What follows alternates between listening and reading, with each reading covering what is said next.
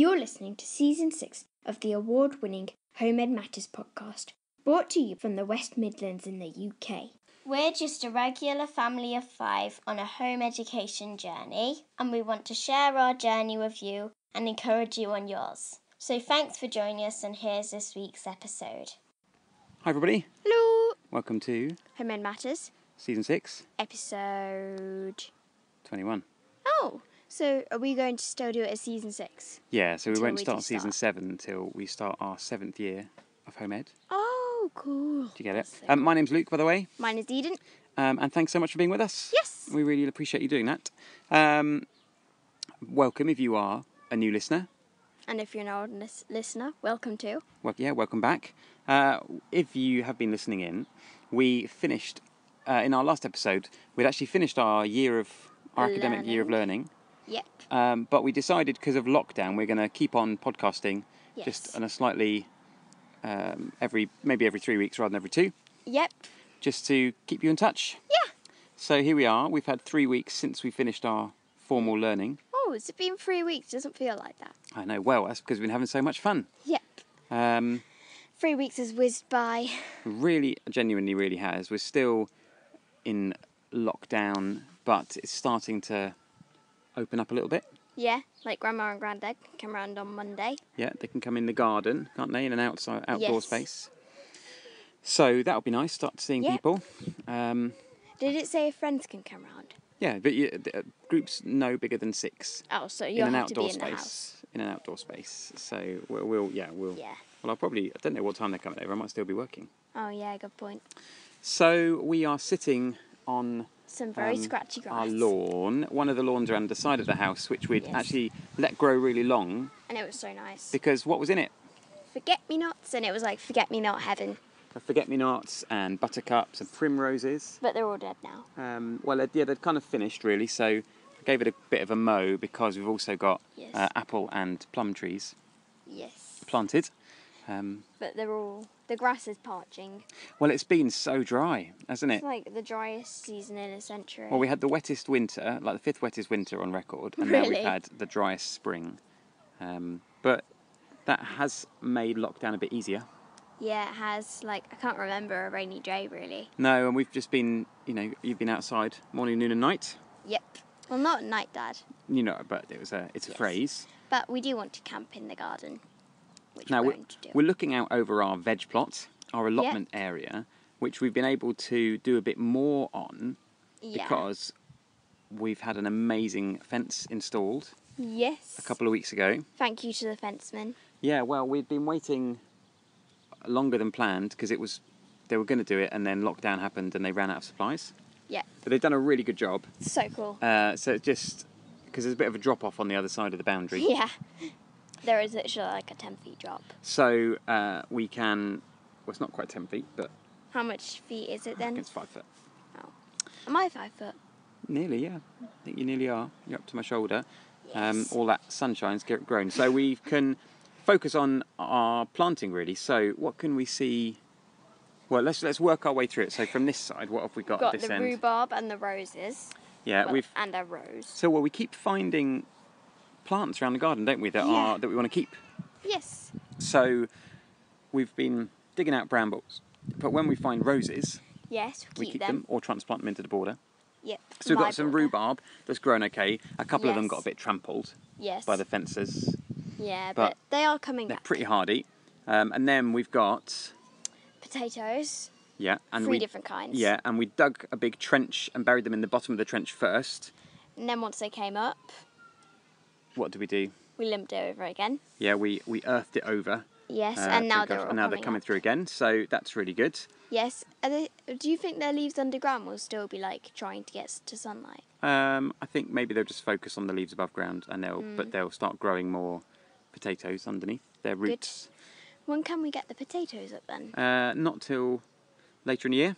They're We're still growing. gonna have a big harvest October, hope so, September, yeah. because we'll have all the apples to pick and Yeah. plums, and all of the fruit will have grown. Well, I mean, and all that's the exciting thing. beetroots. So, we can see the fruit developing in our orchard on all the trees.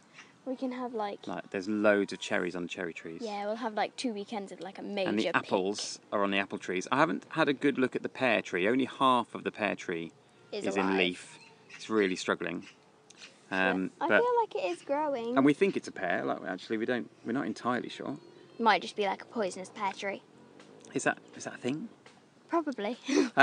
So we've got potatoes, and then beyond next to the potatoes, we'd grown these in gutters. What are they?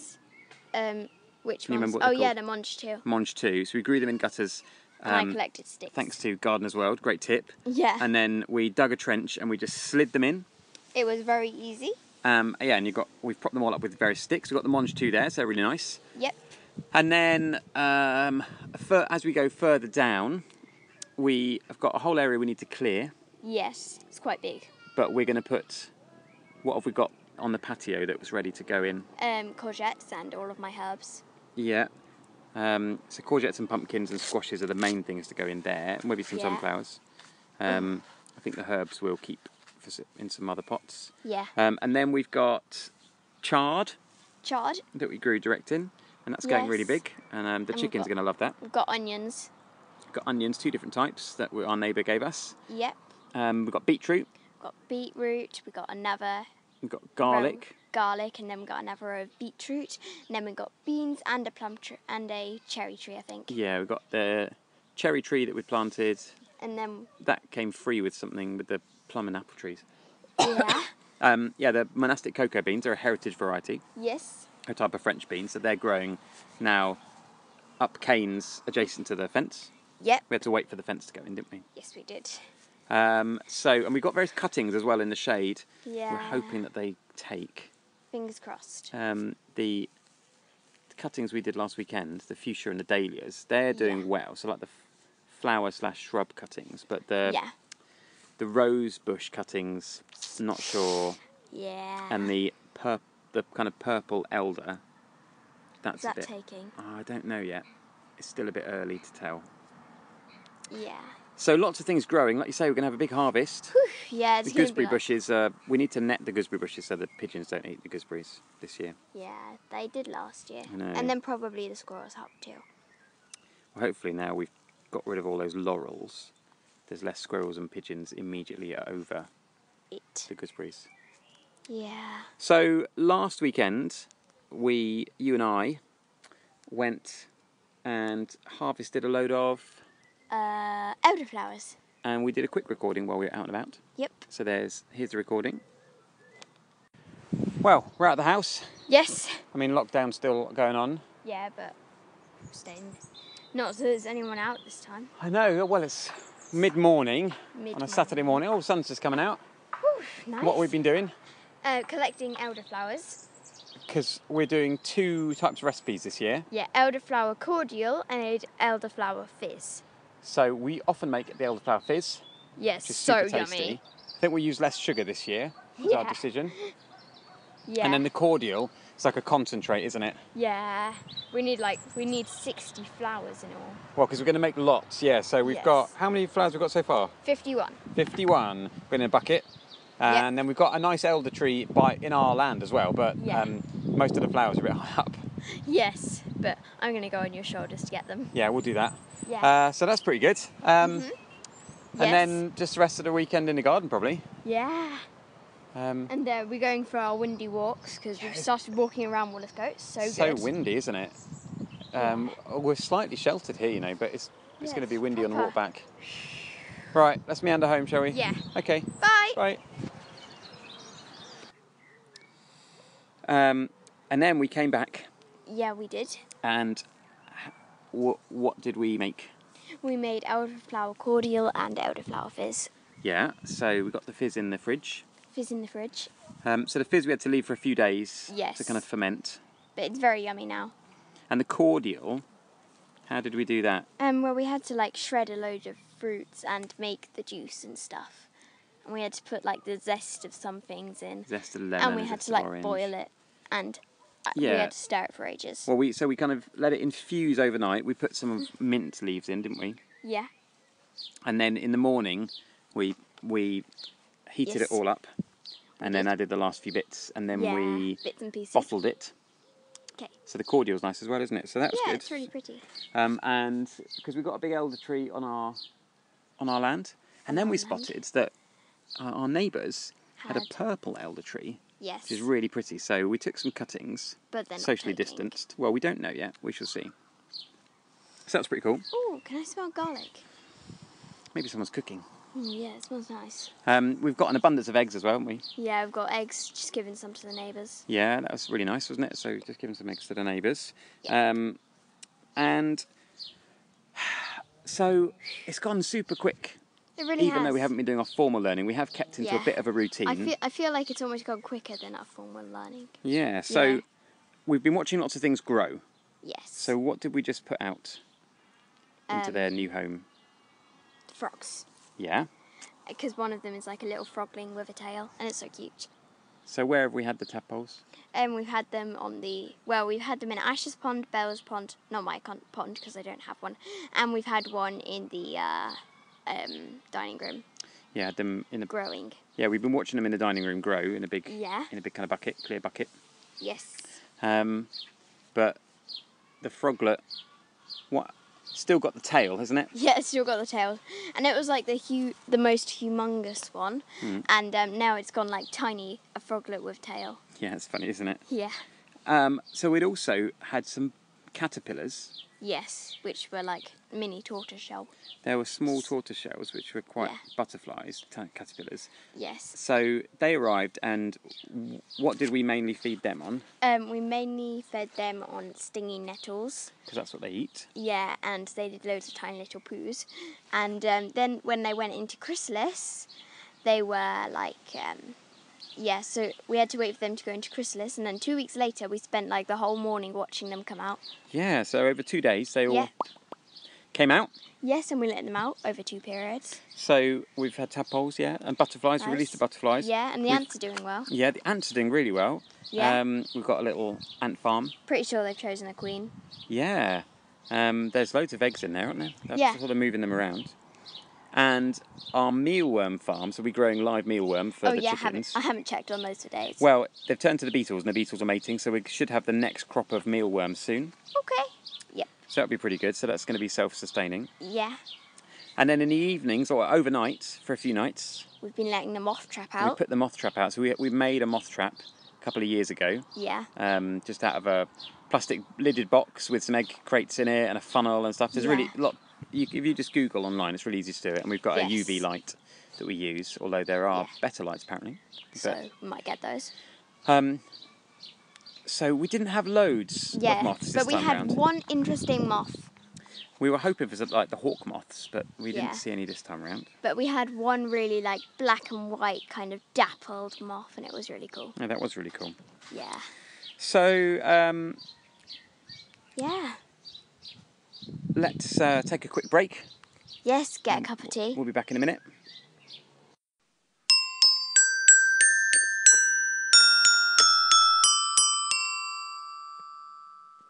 You're listening to the Home in Matters podcast. Well, what are we looking forward to this evening? I don't know. We tried to watch it the other night.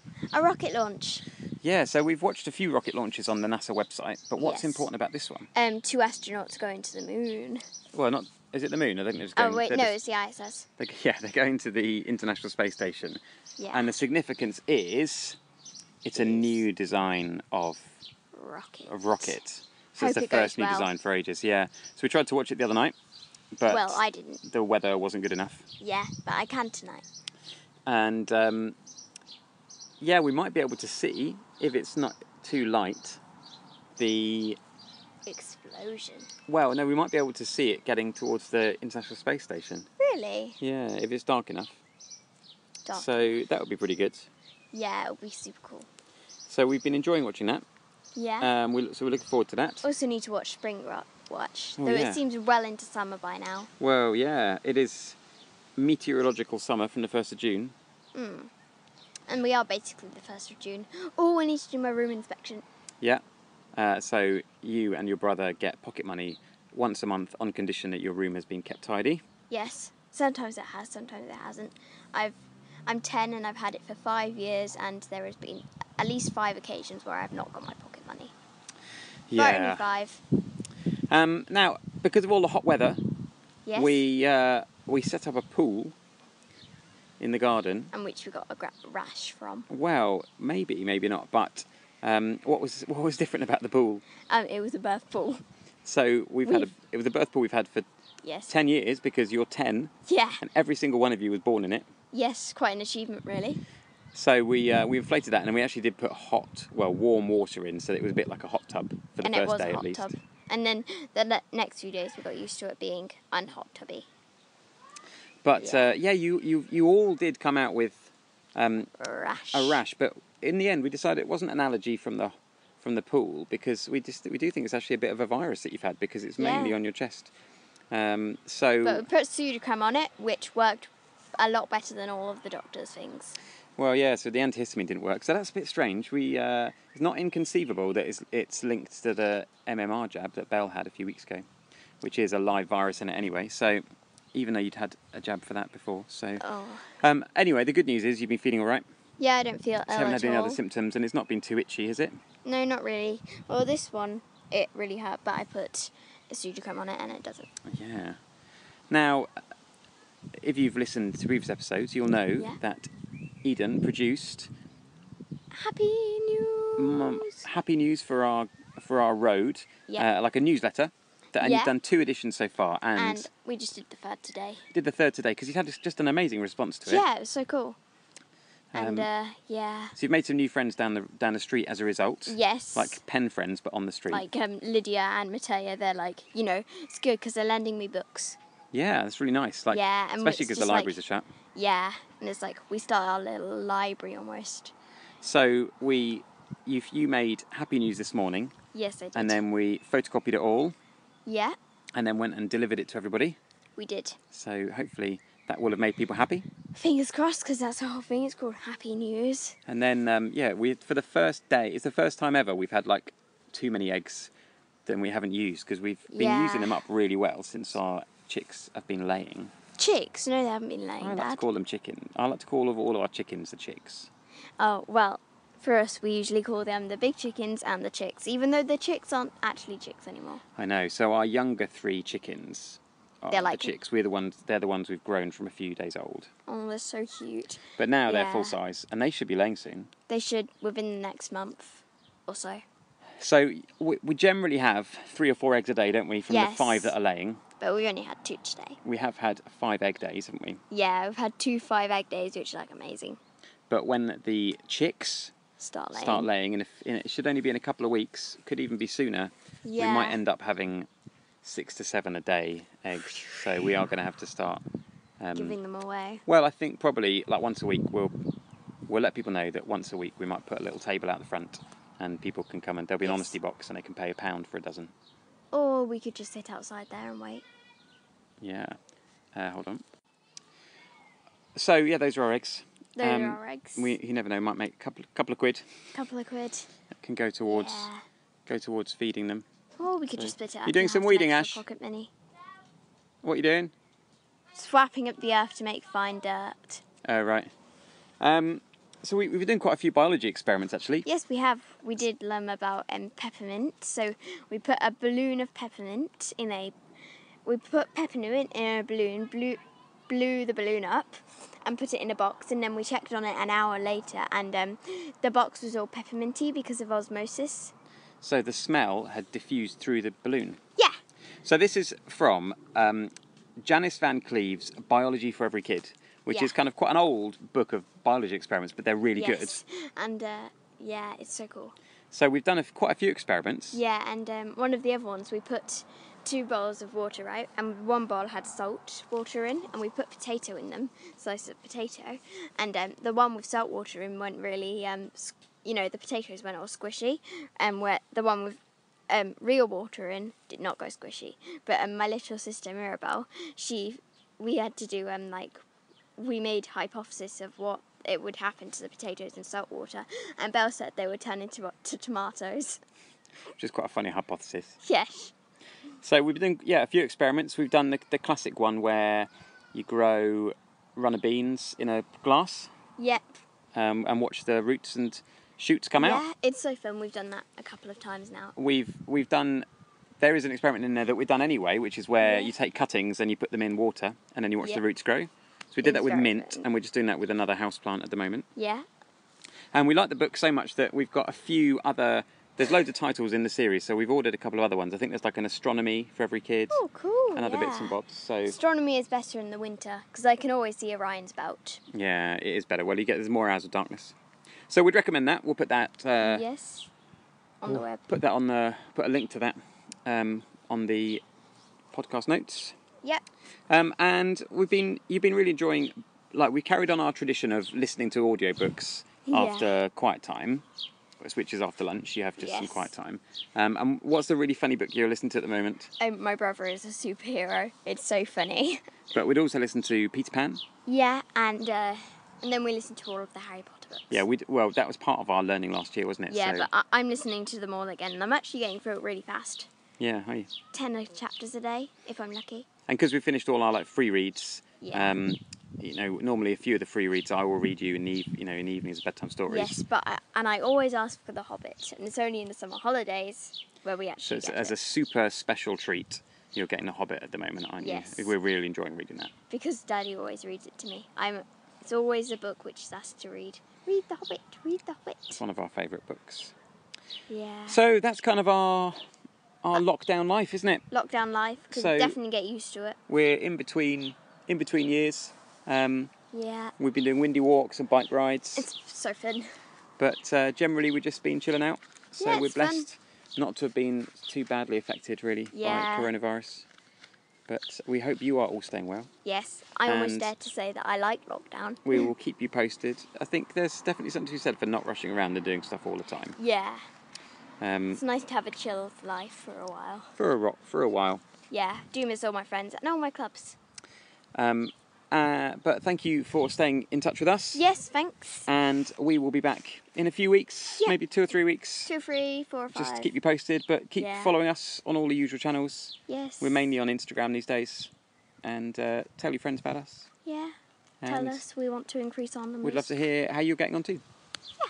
Right, see you soon. Bye. Bye. You've been listening to the Home Ed Matters podcast.